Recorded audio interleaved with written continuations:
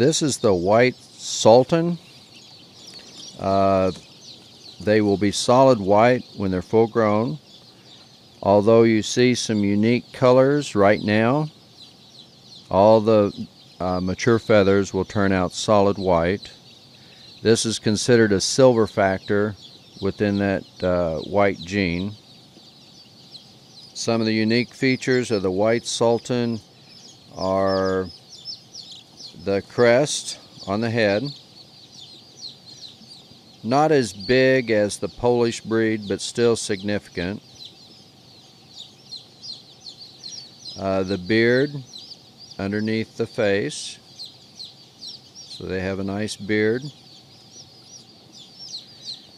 They have feathers down their leg and toes.